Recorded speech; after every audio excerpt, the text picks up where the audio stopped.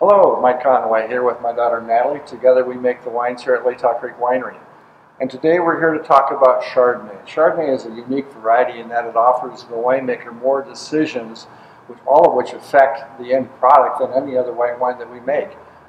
First of all, we have to decide whether we want to ferment the Chardonnay grapes in stainless steel or a combination of stainless steel and barrels, or just strictly barrel fermentation.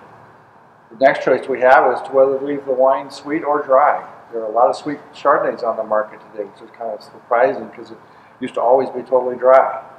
The next choice we have is malolactic fermentation. We can go through 100% malolactic fermentation or a partial, and the malolactic fermentation adds the buttery, soft character that you get with Chardonnays. It's very, very unique. And last is whether we want to age this in oak prior to bottling. A lot of Chardonnays are bottled directly from stainless to the bottle. A lot of them see some oak aging prior to. So we'll let Natalie describe this wine and talk about it in depth. But this is a wine we are very proud of. So for Chardonnays, for us, every vintage is different on those manipulations or processes that we can do. When the grapes come in, we can taste them and make the determination on what we feel would make this the best wine possible for us. For our 2014 Chardonnay, it was fermented completely in stainless steel.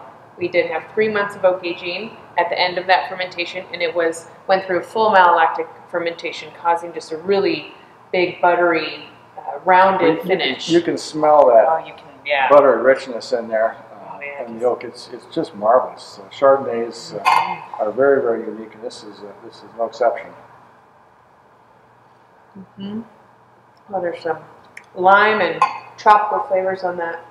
There are, and then you get a little bit of oak, but not a whole bunch. It's just something that is a very subtle character in. But yeah, very approachable Chardonnay, not too much oak.